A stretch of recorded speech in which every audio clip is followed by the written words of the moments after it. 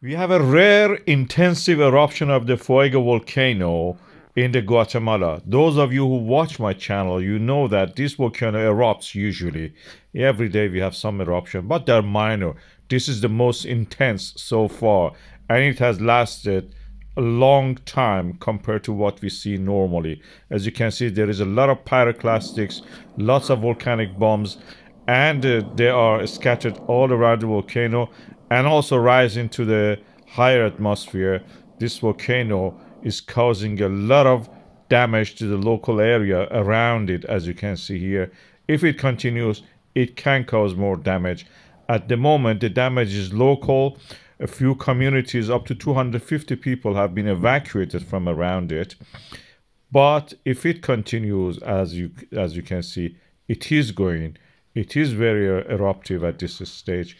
It may actually cause more evacuations further down toward the Pacific Ocean. Guatemala has a border with the Pacific Ocean, as you can see, and the eruption of this volcano, as you can see here in this satellite image, is spreading westward toward the Pacific Ocean. This is the area that are affected by the ash. We have been able actually to photograph the maps that the local authorities are working on.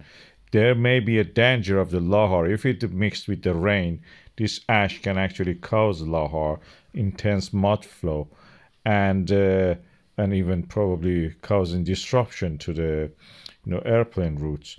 We also have to wait and see what's going on.